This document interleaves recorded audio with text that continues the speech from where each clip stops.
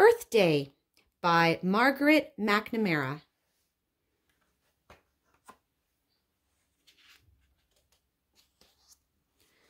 Earth Day was coming. The banners in Mrs. Connor's classroom read, "Save the Earth," but Emma did not know how. The other first graders had lots of ideas. "I will rescue the polar bears," said Egan. "I will plant a forest," said Katie. "I will save the dolphins," said Michael.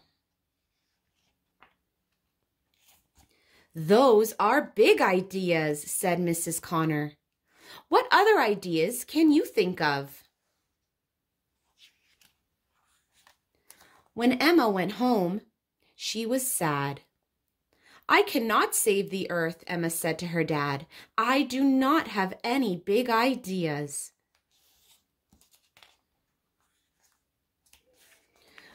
"We can start small," said her dad. "Small is no good," said Emma. "Small is fine," said her dad.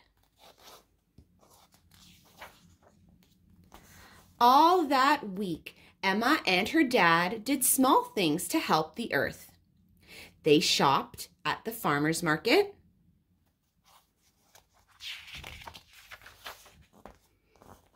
Emma brushed her teeth without running the water. Her dad turned off the TV. They went for walks and picked up trash along the way. They sorted cans and bottles. They used their bikes instead of the car.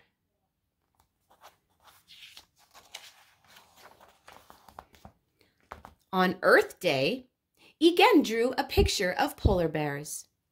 Katie talked about forests.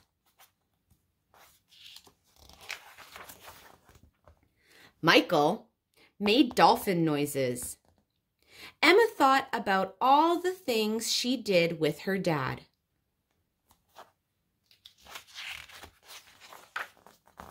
Then she made her list. Her list was not long. Emma's small ideas: slow down, recycle, only use what you need. From then on, Mrs. Connor's class slowed down. They recycled, and they only used what they needed to. "Emma's small ideas are pretty big," said Mrs. Connor. "The earth is safe in your hands." The end.